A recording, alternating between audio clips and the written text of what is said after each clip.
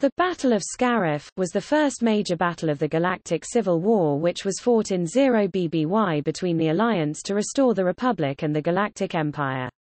The battle was preceded by years of attacks by the rebel cells against the Empire and began the 5-year period in which the Alliance successfully fought to replace the Empire with the new Republic. Prior to the battle, Rebel Alliance Intelligence Service intercepted information suggesting that renowned scientist Galen Erso was building an Imperial superweapon capable of destroying entire planets. Alliance leadership sent Galen Erso's daughter, Jyn Erso, and Captain Cassian Andor to learn more about her father's involvement, and their subsequent efforts saw the Alliance discover the existence of the Death Star, as well as a fatal flaw in the design placed there by Galen Erso.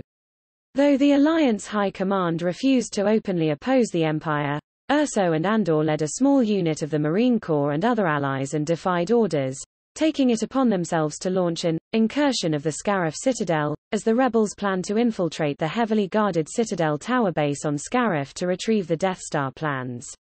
Under the call sign Rogue One, the unit infiltrated Scarif's planetary shield in a stolen Zeta-class heavy cargo shuttle and proceeded to wage a guerrilla assault on the Citadel's outskirts, drawing away Imperial forces so that Andor, Erso, and the droid K-2SO could infiltrate the facility.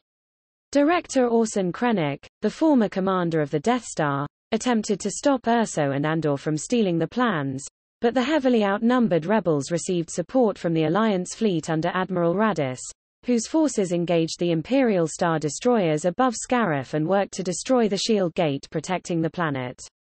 With the shield gate's destruction, Rogue One was able to transmit the stolen plans to the fleet above, though all remaining rebel ground forces were eradicated by a low-powered blast from the newly arrived Death Star that destroyed the Citadel and surrounding area. The arrival of forces directed by the Dark Lord of the Sith, Darth Vader, made short work of the rebel ships that did not manage to retreat, but Princess Leia Organa escaped the battle in the Tantive IV. Lord Vader pursued her to the planet Tatooine and captured her there, but the plans were already out of his reach. The plans eventually found their way to the Alliance, who used them to pinpoint the Death Star's weakness and destroy it at the Battle of Yavin.